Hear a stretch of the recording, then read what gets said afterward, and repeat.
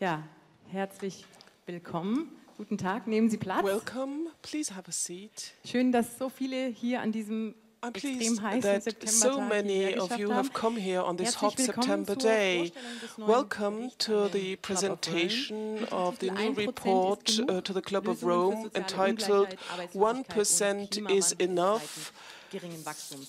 Herzlich willkommen auch den Solutions for a sustainable Zuschauern im future. Netz. Das Ganze hier wird über einen Livestream I übertragen. would also like to Das heißt, welcome Sie all können hier those auch listening zuhören to und später the auch noch live Fragen stream, stellen and können. you will be able to Später ask auch. questions later on.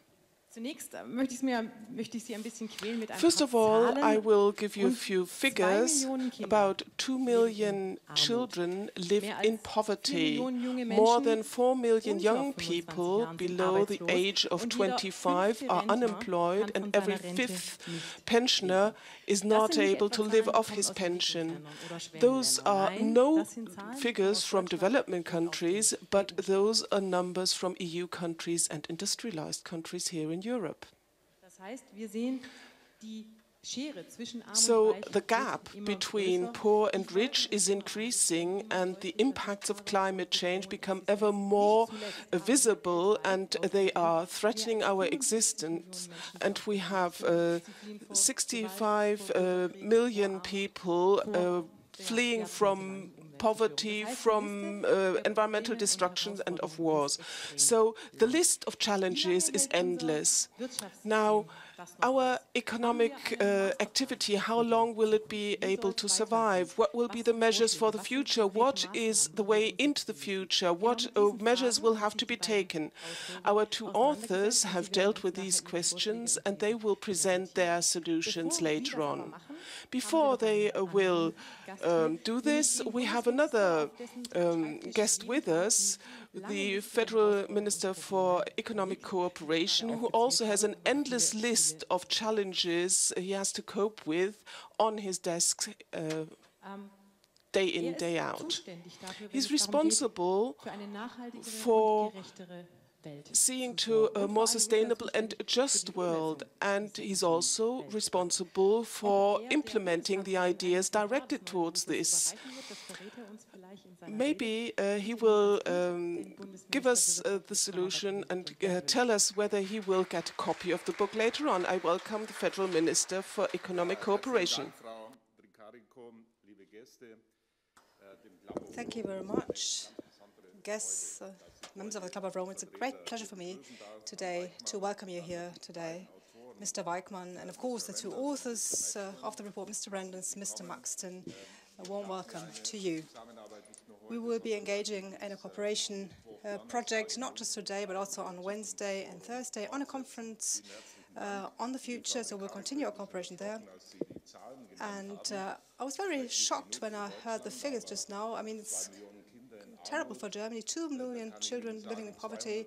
Well, I can tell you that 250 million around the world below the poverty line, just in India alone, with, well, in a country that has the highest proportion of billionaires, which brings us right to our topic today.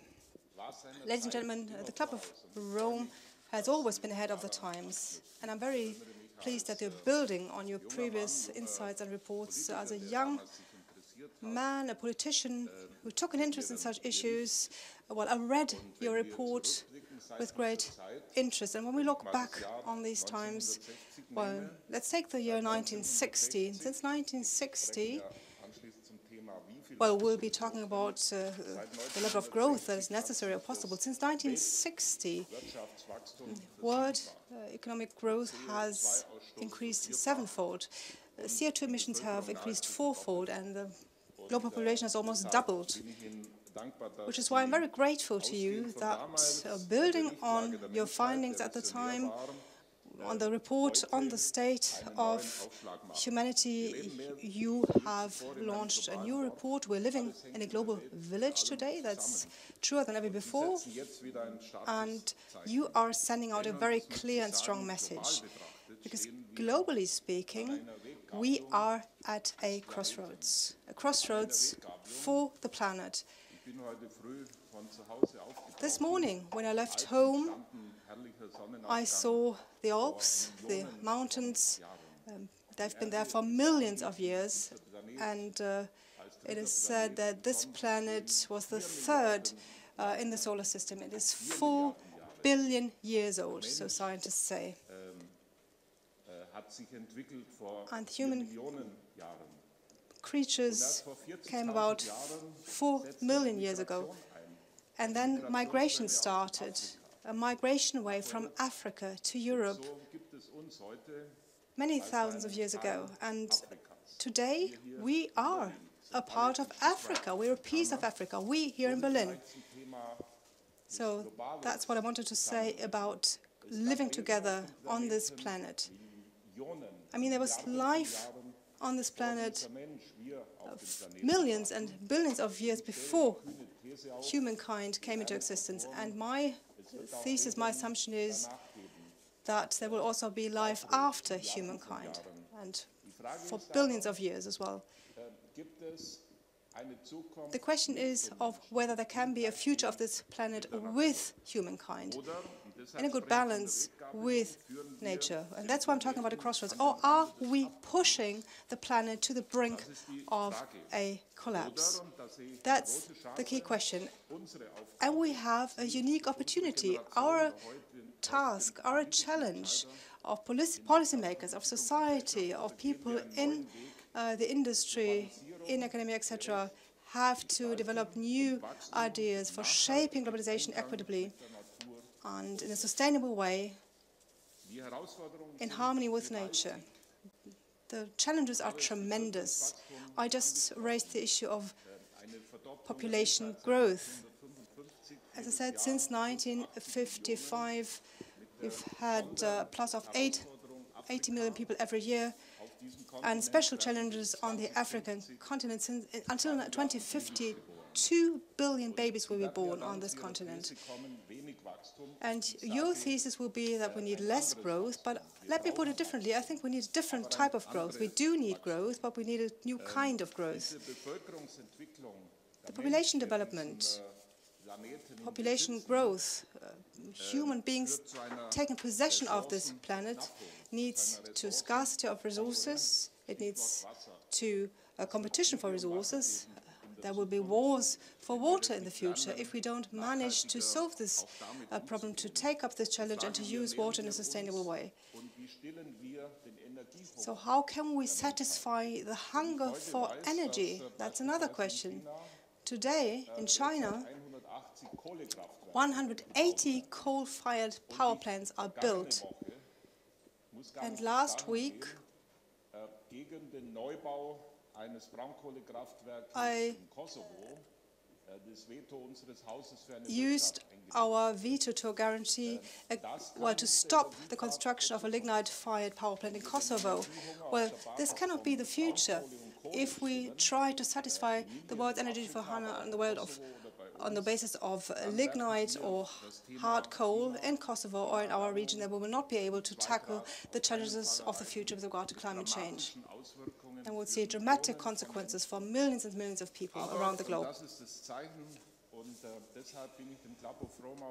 And I'm very grateful to the Club of Rome. I'm very pleased that we have this very fruitful cooperation with the Club of Rome. It's not enough just to describe or explain problems, show pictures, shocking pictures. It's important to develop solutions, to outline solutions.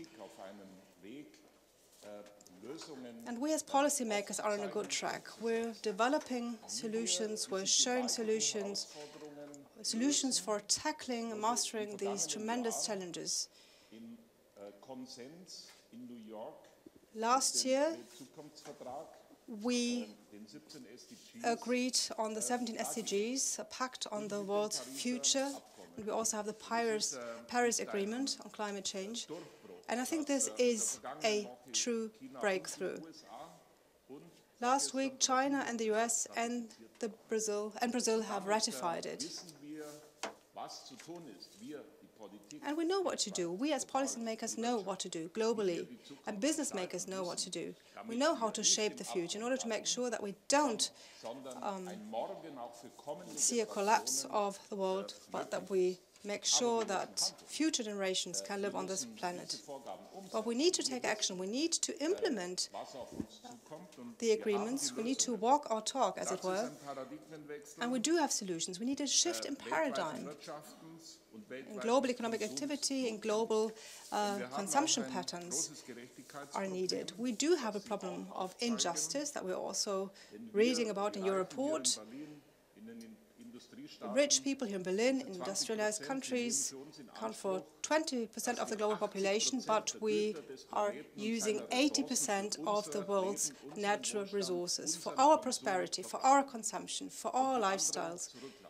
And we leave the others behind. Poverty, hunger, deprivation. And this, of course, leads to unrest, it leads to wars, it leads to conflict, which is why this gap must become smaller. We have to create justice. So the question is how to shape growth in a way that we achieve good coexistence, peaceful coexistence and harmony between the different countries, industrialized, developing countries and emerging economies. So the gap must not widen further. We must make it smaller, and we do bear a lot of responsibility in this regard. Ladies and gentlemen, growth in the western part of the world, economic models, consumption models, and that's also something that you raise in your issue, in your report. This is something that we don't only have to take a look at. We have to develop solutions, and you draw conclusions that were also mentioned in the report published by the Study Commission of the German Bundestag, the German Parliament. This report may be somewhere in the library, but it's important to act on these recommendations. The Western economic and consumption model, our cars, our lifestyle, Nespresso, our hunger for energy, 10 tons of carbon dioxide per capita compared to 0.8 in Bangladesh or India. Our economic and consumption model is not a model that can be fit for the future, neither in India or in Africa, which is why we have to come up with new answers, new approaches. We need to use our resources more efficiently. Professor Weizsäcker, who cannot be with us today, unfortunately, but he gave a very insightful, interesting interview, his assumption of factor 5 or factor 10. So use less resources, use less energy, but increase production. It is possible. In Germany, we've implemented this strategy of decoupling very successfully. I think Germany or Europe is a region of excellency. Yes, we are a region of excellency. We do have a lot of innovation. We do have new technologies for us to solve these problems. We can overcome hunger in the world. The planet does have the resources, enough resources for at least 10 billion people. It's all a matter of how we use our technologies, how we use our knowledge, and also of how we let the poor participate in purchasing power instead of exploiting them. It's all about fairness. It's all about fair trade systems as well. So we need a decoupling, twice. Today is the 9th of September. Sorry, the 13th of December. And we are obliged to the planet. We have a responsibility to the planet. Whatever we've consumed or used in terms of energy since the middle of August cannot be regenerated by the planet. So the way that we live today, we would need 1.5 times the planet. And if we then transfer this to 7.5 billion people, would need 3 times the planet, which is why we need to have a double decoupling.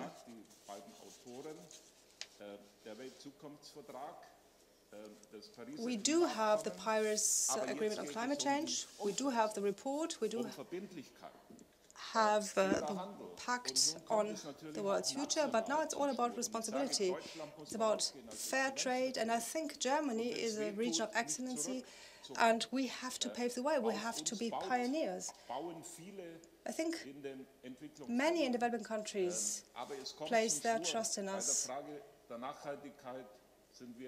And I think when it comes to sustainability, we have read the sustainability report of the German government, and Ms. Hendricks will present the climate protection plan for Germany. And I think lignite and other energy sources are still an important part of our energy system, but we need to achieve a turnaround also in the area of transportation. And urbanization is also another challenge that we need to take up. And at the Habitat Conference, we will be presenting a proposal in this context. So we need to develop new political approaches, and we need to introduce them to the public debate. We have to implement them, and together with the Club of Rome, we will, as of tomorrow, have an intensive debate with doers and thinkers and develop sustainable solutions in Munich. In cooperation with Deutsches Museum and the Club of Rome, we will have intensive discussions on how to shape the world in a sustainable and fair manner.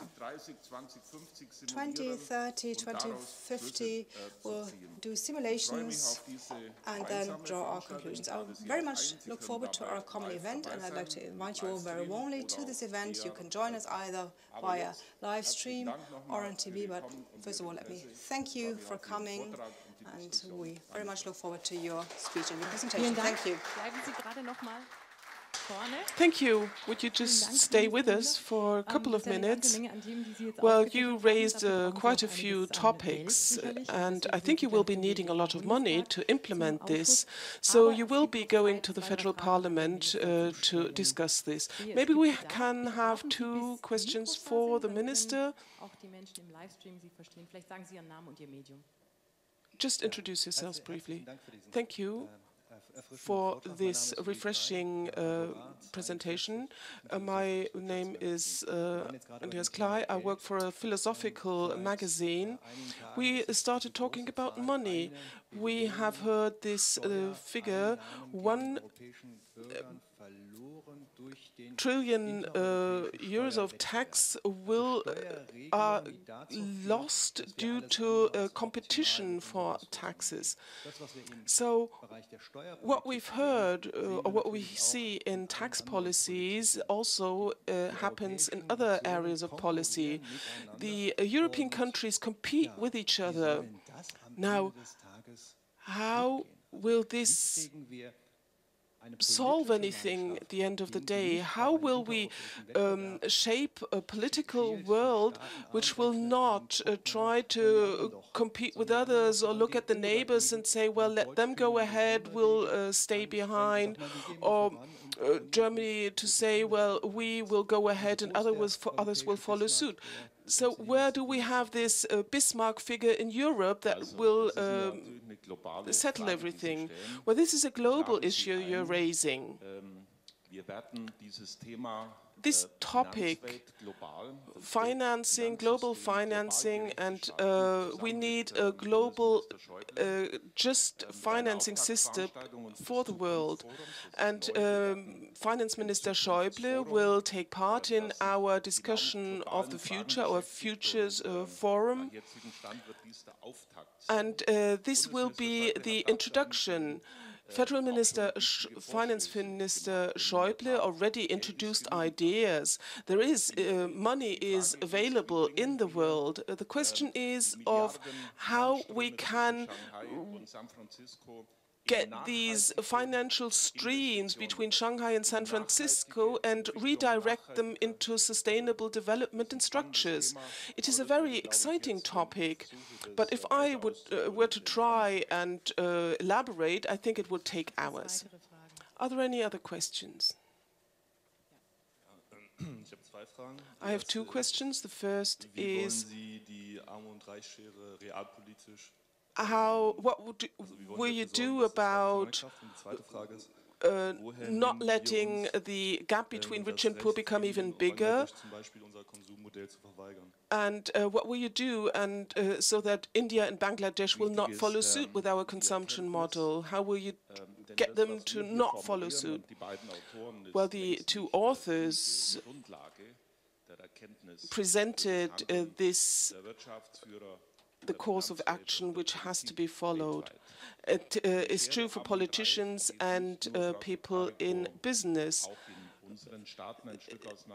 The gap is not only true for developing countries, but also for development countries.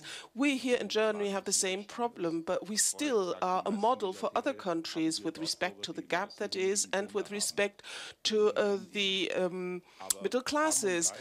But poor and rich, I think there are three approaches in my policies. First of all, we have to launch these ideas that development cooperation needs to be raised. The efforts needs to be raised twofold. Secondly, we need investments by industry in developing and emerging countries. I presented German proposals and introduced new ways of going about this. And third of all, we need a transformation from world trade to fair trade. We need to develop our fair trade system further to allow development in developing countries. For example, the Pact of Textiles Pact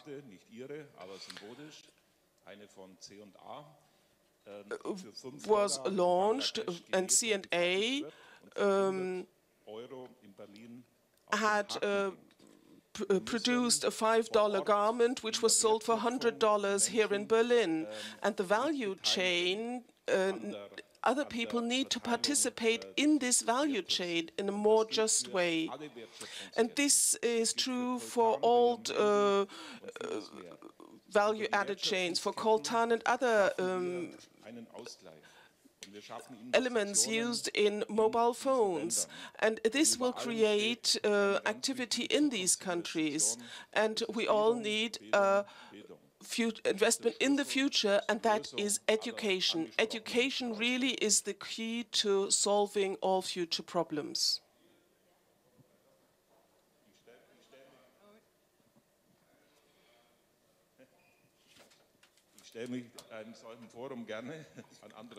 I'm pleased to answer your questions here. Thomas Nies, ARD Radio. Your ideas, which are known to us, what is the gap between your ministry and the ministries in Europe? Do you have to fight for your ideas and justify your ideas? Well, we agree. Basically, from recognizing a problem to changing a mode of action, it takes time. Most of the time, it will be initiated by a disaster, or it will take 10 to 20 years for this transformation. You know this yourselves. You will step on the scales in the morning and you say, well, I'm 20 pounds overweight. I really have to do something about this. And years go by, you don't do anything. And then you have diabetes or a heart attack, and then you start doing something. Because the disaster struck and the doctor told you, if you continue along these lines, you can order your funeral. I have come back from the Council of Development Ministers. There are different opinions there, but to transform and to implement the strategies is a difficult path to follow. If you look at the results of Elmau last year and what the Chancellor put down, that is a CO2-free century. It was inconceivable that there would be a consensus on this. What was ratified by the United States last year is a blessing, and fortunately Obama made this happen. 5 years ago, this was inconceivable. So we've set the framework, the SDGs, we have the Pact on the World's Future, we have Paris, and now it's for society to take action. Society, journalists have to take actions, and this is why I'm grateful to the Club of Rome, because they provide us with the basis, the scientific knowledge, and they give us a plan of how to implement all this, how to take action, and to support people like me. Thank you very much for this, because often you're isolated in today's world, but I'm not alone in this, and I'm pleased that the Chancellor will discuss these topics internationally and that we have a budget to implement our policies. Minister Müller, you have to leave. Ich hatte vor das Mikrofon, bevor Herr Nils sich gemeldet hat. Sind Sie noch bereit, Herr Minister? Haben Sie noch Zeit für eine Do you have time for another question, for one more question? Wie wollen Sie die SDGs gemeinsam betrachten? How will you have a look at the SDGs together? Since the first report of the Club of Rome, we know that we have to solve a dilemma. Wouldn't there be a competition and that we can set free win-win-win situations and take a holistic look at things and maybe not just support national structures? I think the two authors will give you an answer to this, so it's worthwhile to stay on and listen to them. Okay, das tut mir jetzt leid, vielleicht können wir es später noch mal. Sorry, maybe we can have another look at this later on. So this will be the major part now, that is the presentation of the book. 1% is enough. 1% is enough, that is a provocative title.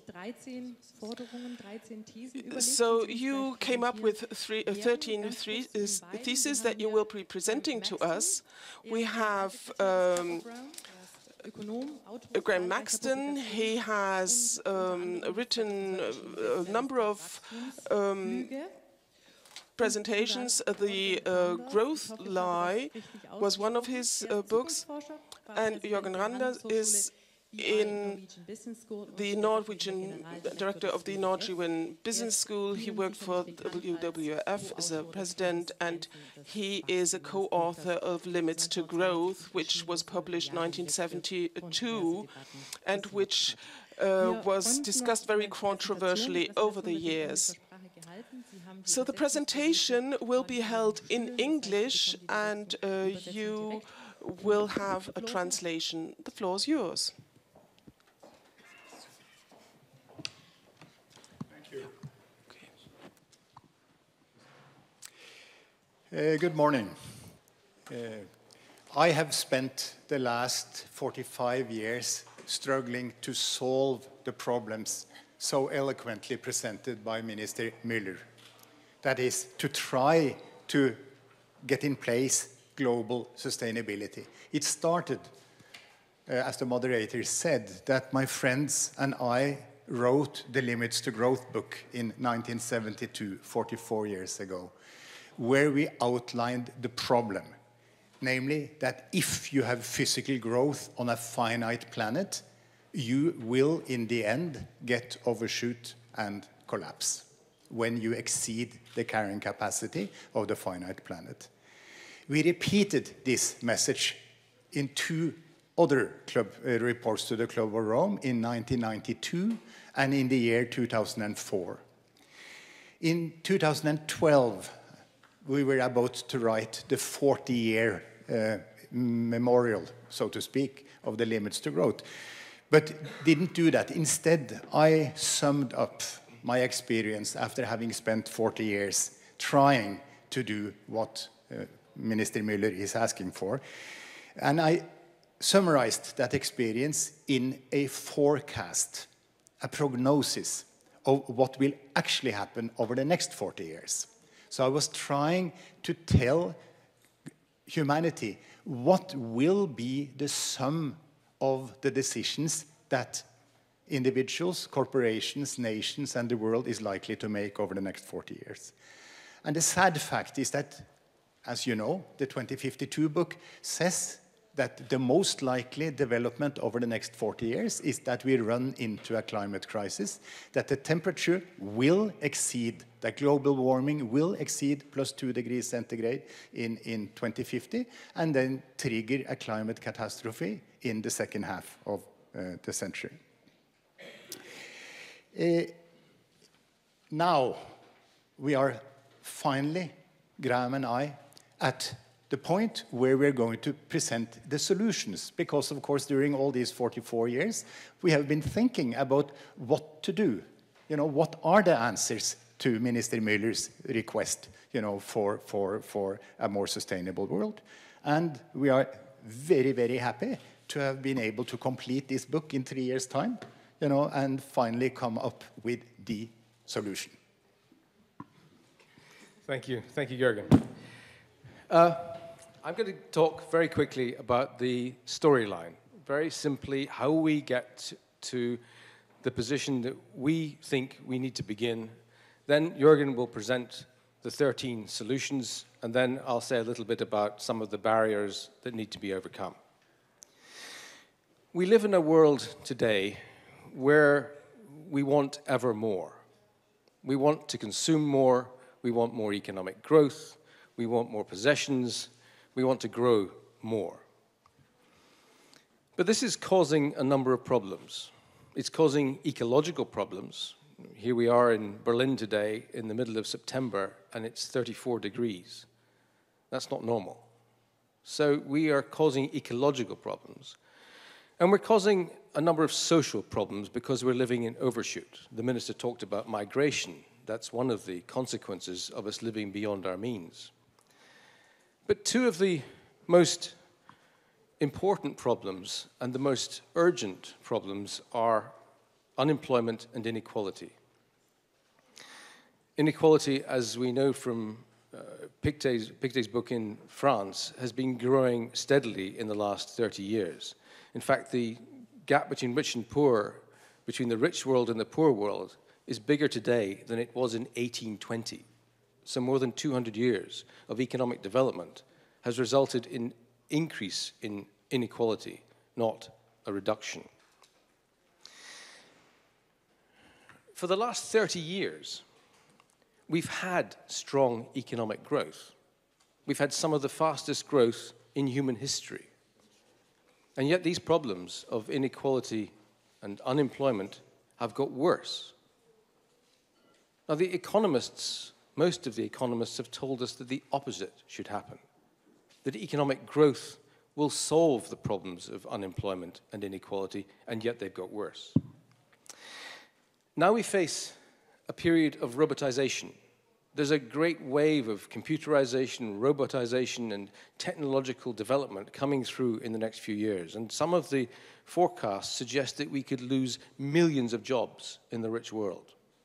And so we have a situation where unemployment is already extremely high, particularly in countries like Spain or Greece or Portugal, but even in countries like America and Germany, and yet now we're facing an increase in unemployment. So we seem to be at an economic dead end. The economic system is not addressing the fundamental problems that we face.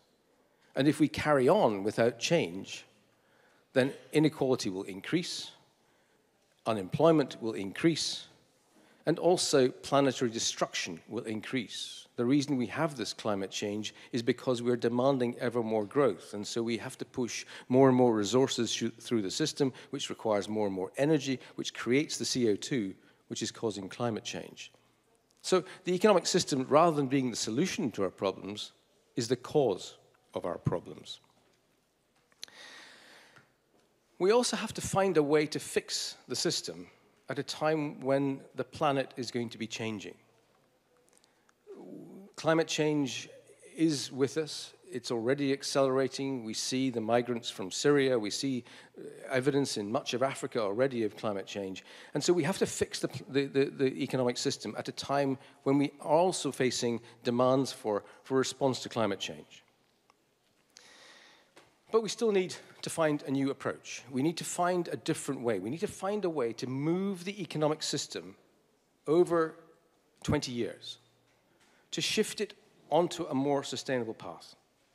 And that's what this book does. We are talking about how to shift the economic system without making things worse. How can we move the system from one that is not sustainable to one that is sustainable? And that's what our 13 solutions are about. So let me hand back to Jorgen to talk about those. Over the last 40 years, I and a number of other well-meaning people have been proposing solutions to the sustainability problem again and again, and very little has happened. We think the reason why little happens is that most of the proposals involve a sacrifice for the general person in the short term. And consequently, people would rather spend their own money, increasing consumption and traveling to Spain, rather than paying this money in order to solve the problem in the long run. So what we have done, we have tried to identify 13 actions that each have an advantage in the short term to a majority of the voters, so that our list is a list of politically feasible solutions as opposed to the dream list that normally is presented. And I've grouped our 13 proposals under 3 headings. And so the first slide simply lists what things we suggest should be done in order to try to make it cooler next time we have this press conference, namely to reduce greenhouse gas emissions. And because the time is so short, I'm simply going to tell you what we propose. Some of these things are trivial to understand, others require a lot of thinking. Read the book or ask questions. The first thing we suggest to do in order to reduce greenhouse gases is to implement what is called green stimulus packages paid for by newly printed money. So this basically means that the state prints money and pays this to people to work to make a better world. The second proposal is to tax coal, oil, and gas at source and take the money that you get and distribute it among all citizens in equal amounts. This will have the effect of making coal, oil, and gas much more expensive, but at the same time, poor people will get more money through the redistribution than their cost is. The third proposal is to pay workers well, when they are forced to move from dirty jobs to clean jobs. The first thing that will happen in your country when you really start phasing out coal, oil, and gas is, of course, the people lose jobs in coal, oil, and gas. And the state needs to pay them while they are in transition, while they're being trained, and to get a job in the clean sector. The fourth proposal is to shift from taxes on income to taxes on resources. This is from labor to footprint. This is the green tax reform that has been spoken about for 20 years and not gotten very far. The next question is an interesting one. It is to legislate more compulsory vacation. It is to ask the parliament to pass a law which says that the number of vacation days in Germany will increase by 2 every year from now on, without any change in the annual salary. And the final question here, which is one which is really aimed at long-term cuts in greenhouse gas emissions, is to pay women who have 1 child or less when they pass 50 years of age.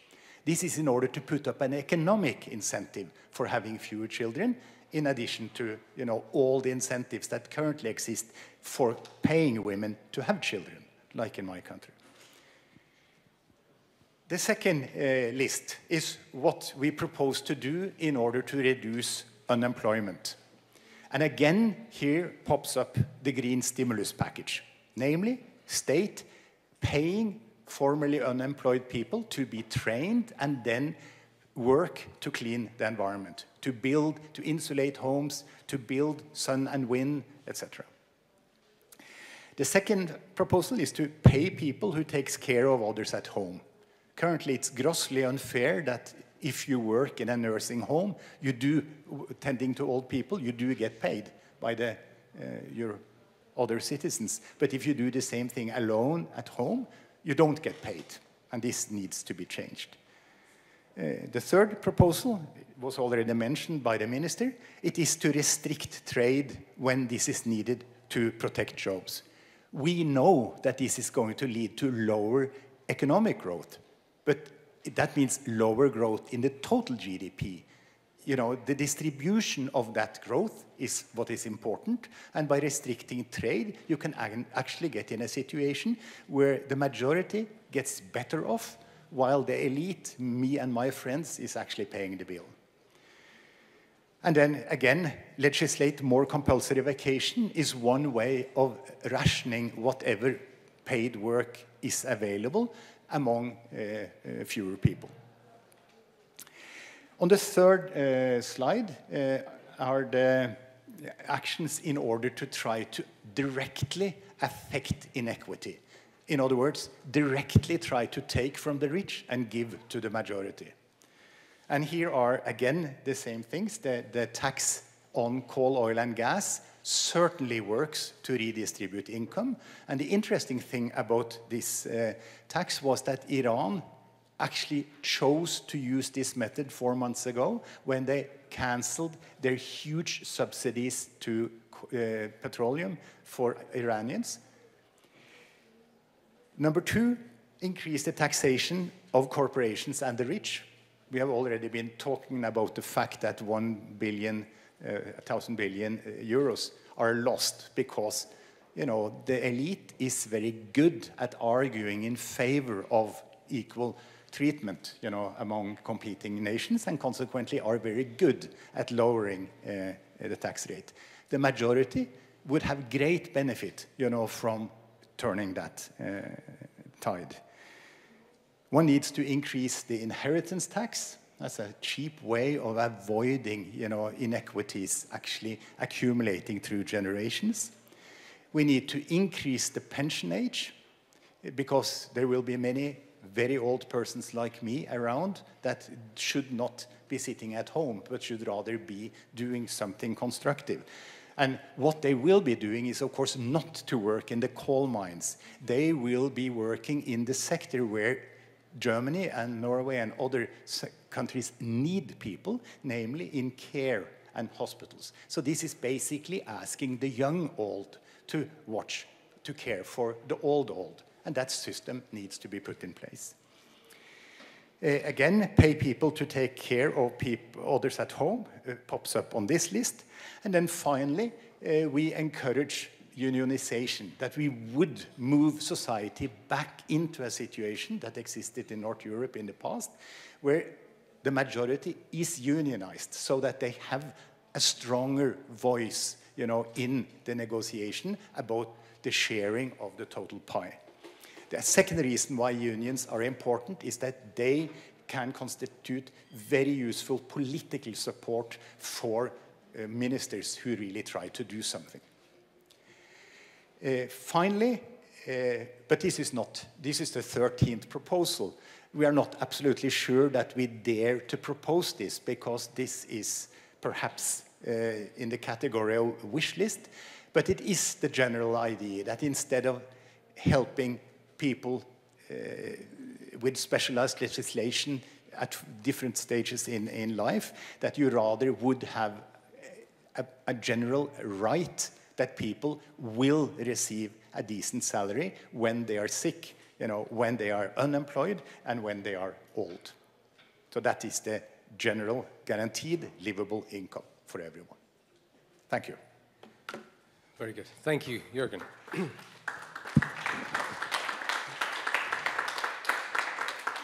Those, just to repeat what Jorgen said at the beginning, these are summaries of ideas which are explained in the book.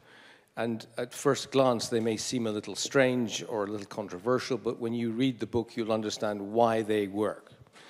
What I want to stress here is that they are feasible. We started from the beginning of this with the premise that we have failed so far because so many of the solutions proposed by people like us and the Club of Rome are not politically acceptable.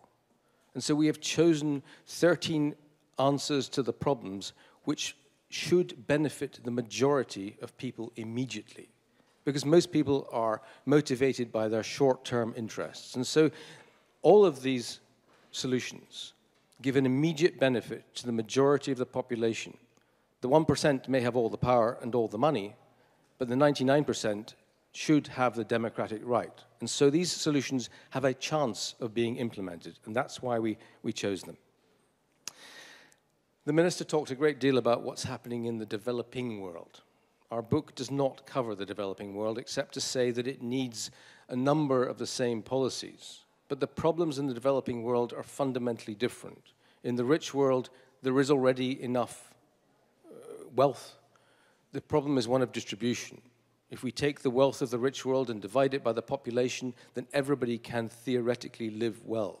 That's not the same in the poor world. We need a different solution in the poor world.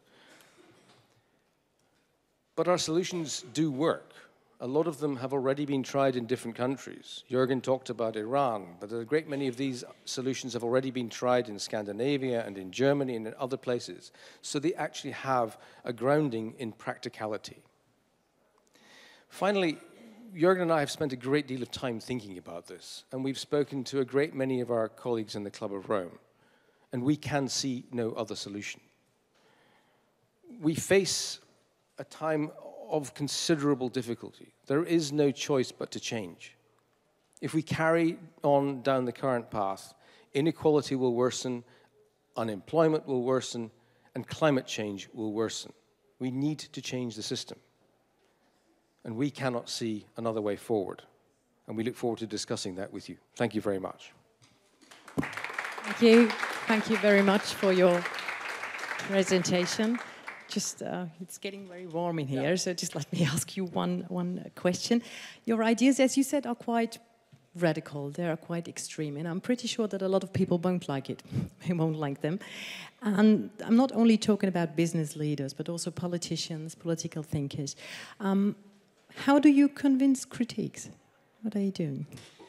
That's a very good question, and it's a very big problem. We can see by the rise of political extremism in many countries in Europe today, in Austria or Sweden or Spain or Greece, on the left and the right, that there's a strong political discontent. And one of the barriers that we face is this political failure that exists throughout the Western world. The answer is to offer people a positive solution, a positive way forward, something that appeals to their short-term interests. And that's what we're trying to do here. We're trying to make people realize that there is a better way forward, that there is a solution to the problems, that we can improve average living standards if the majority asks for that. The trouble is nobody's asking for it right now, or at least not in the right way. So my answer to the same question is the following, that what I'm currently doing and what you should be doing is to try to explain to the voter that they actually have the power to put these things in place, in spite of the fact that this is not in the short-term interest of owners. You know, me and the other 10% of the population that owns most things. So you have to explain this to people, and that's hard work because these people have been brainwashed by free market thinking, you know, and the hate of big government for so many decades that this is not easily done, but should be done. The second thing you should do, you should follow the advice of Minister Müller.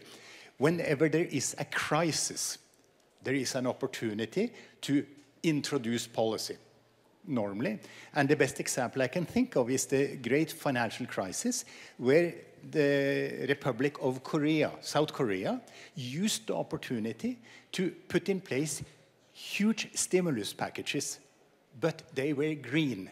So instead of paying people for building roads and paying people for establishing national parks, this is what they did in the Great Depression in the United States, they paid people to start making Korea infrastructure greener, more climate efficient, less climate intensive, which is a green stimulus package and which worked, of course, equally well as asking people to do anything else. So that's using a crisis to try to jump policy. Thank you for your remarks. Ich glaube, es gibt sehr viele Fragen aus dem Publikum, zumindest hoffe ich das. Wir öffnen jetzt das Panel. Wieder warten Sie bitte auf das Mikro, bis es zu Ihnen kommt, damit die Leute am Livestream auch mithören können. Everyone listening to us via the livestream can hear your question as well. Keine Fragen? No questions?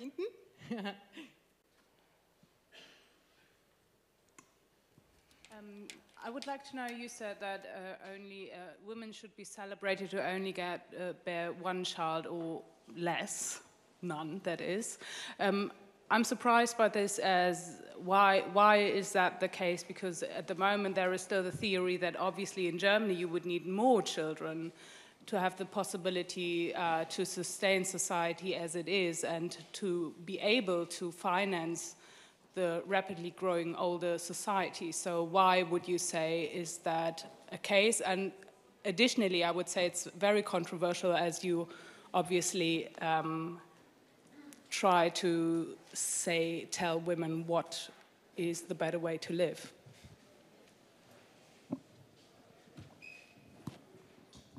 I'm very glad that you asked this question and prefaced this in the intelligent manner, because you started by saying there is the theory that you need more children in order to sustain an aging population.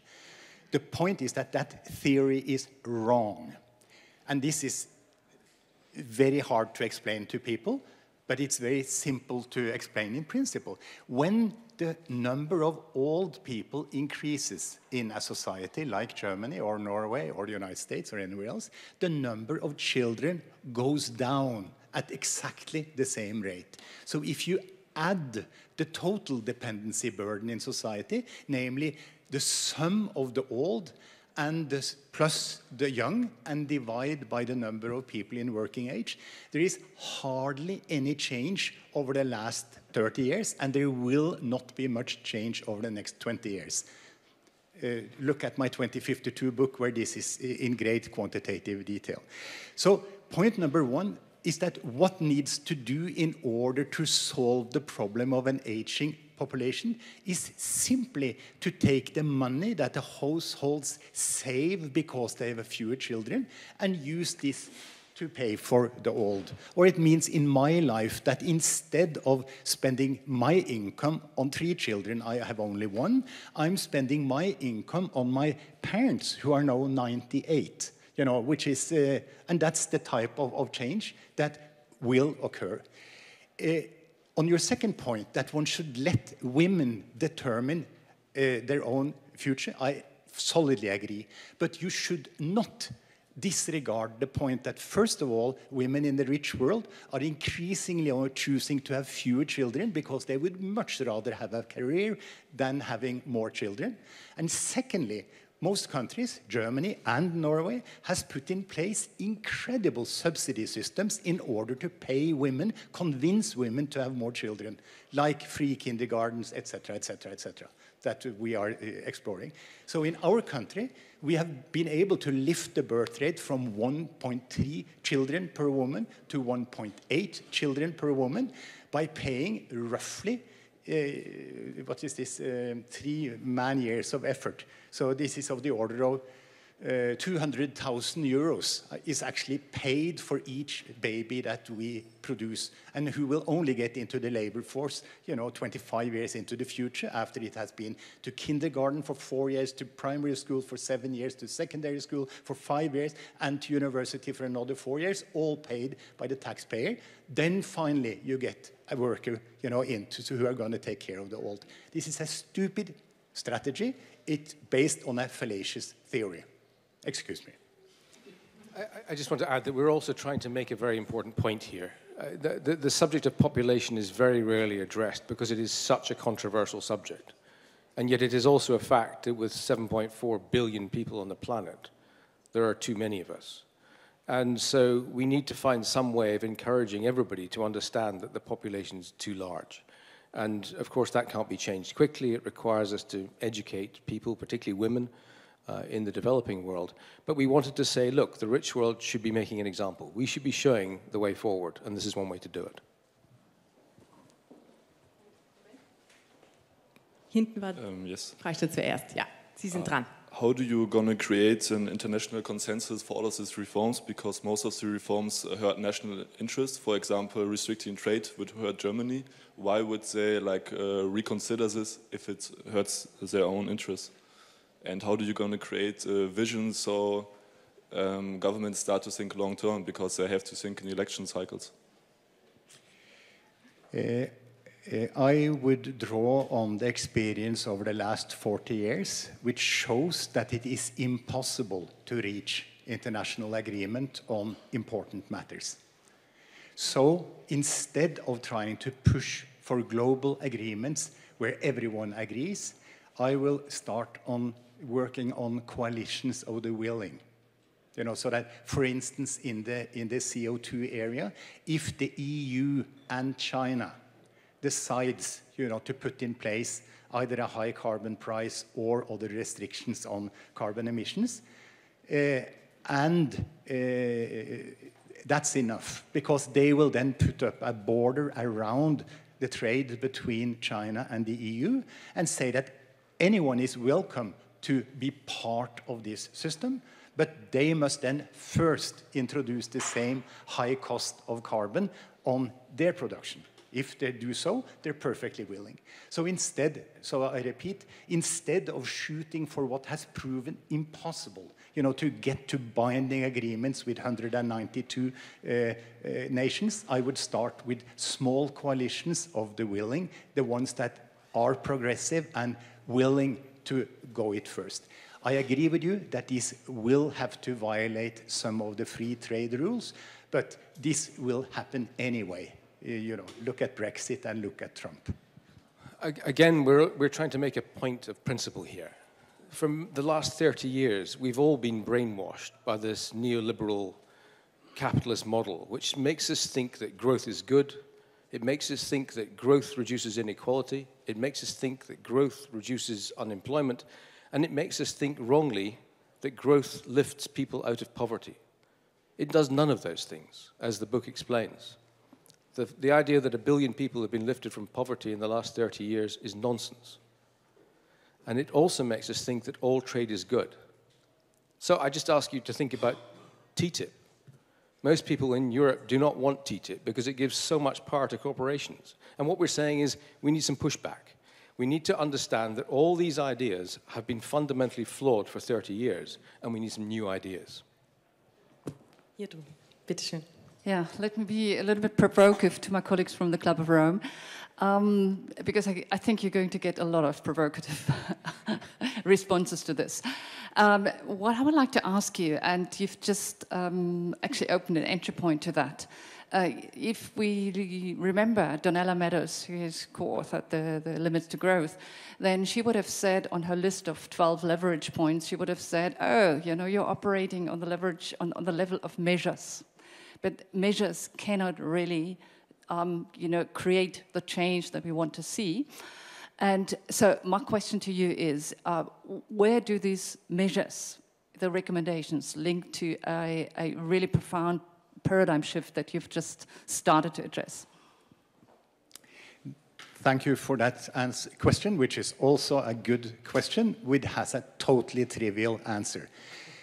Donella, I, and roughly 10,000 other global thought leaders have spent the last 40 years trying to engineer an attitude change, a value change in society, away from a fossil-based consumerism type of ambition towards something described very nicely by the minister, you know, and by Donella Meadows, you know, a soft, harmonious coexistence with nature and other fellow beings.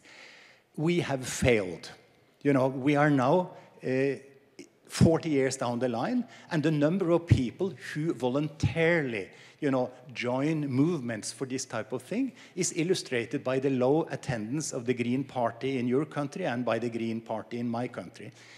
I live in a country which is even richer than yours. It's totally homogeneous. We have had free education from kindergarten to the PhD level for 2 generations. We have free health. We have, you know, everything in Norway is the way that Americans and others dream about.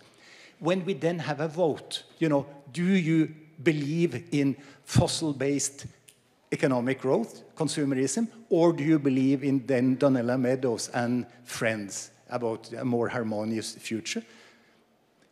In our country, 3.7% vote in favor of the ideal, and 96% of the population thinks that we should continue as is, we should not pay more taxes in order to solve the climate problem, etc., etc.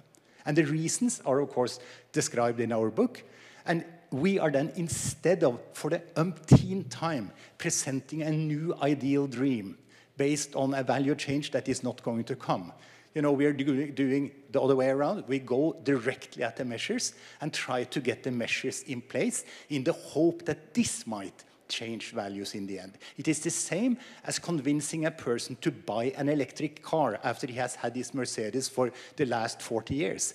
You know, to try to do it from a value point of view is very hard. But if you get that person into a Tesla, you know, a modern electric car, you know, the guy will discover that this is great fun. And then listen to him in the next cocktail party. He's then arguing in favor of electric cars. So we are choosing the bottom up rather than the ideology down because of the sad experience over the last 40 years. But thank you for the good question. There's another question.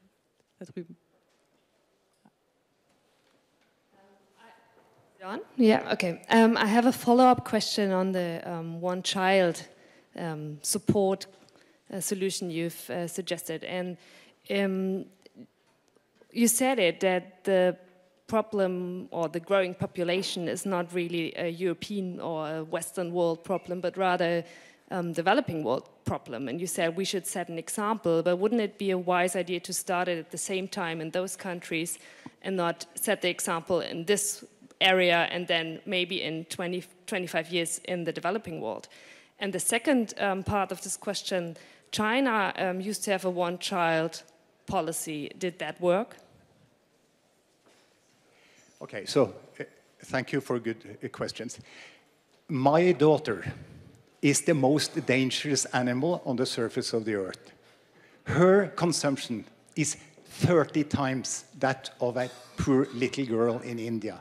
It's much, much, much more important to reduce population growth rates and get the number of babies down in the rich world than it is in the poor world. And the factor is actually 30. So my daughter, stinking rich, well-educated, young, you know, is really what is the problem. So that's the reason why deliberately we start this process in the rich world. In the poor world, fertility rates are falling impressively for the right reasons, namely because we are educating people, because the health sector is making progress, and because contraception is increasingly available. And so luckily we are seeing very rapid decline in population growth rates in the most surprising places on the surface of the earth. What about China?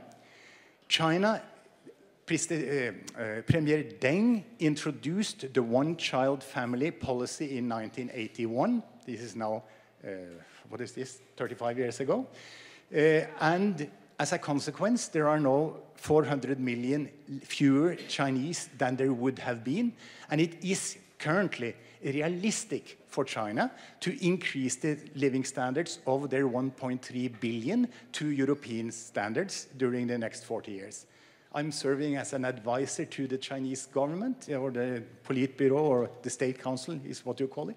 And the plans are being made, and this is doable, and it would not have been possible if one had had a population of 1.7 billion, which one does luckily not have. You are right that just recently they further relaxed the legislation. This they do because Chinese women do not want children, because it is terribly expensive to have children in China. In Shanghai, where I've also helped making their 50-year plan, the average family size is 0.6 children per woman during her reproductive age. And they think that the legislation will increase this from 0.6 to 0.62. Hier drüben war noch eine Frage. Following up on my question on the root causes, your colleague Ian Dunlop, he was with us here in Berlin with all the Nobel Peace Laureates. He's not only saying we need a new science, but we followed up, we need a new language, new way of presenting, communicating, even voting, to really go to the deep drivers. And my question in the beginning focused on the deep root causes of the predicament of mankind to really see, and Club of Rome with Volkswagen Foundation last year in Herrenhausen, we were trying to think beyond all this to really come to ways of presenting and thinking in different ways. So I think we are, since 40 years, maybe on the wrong track.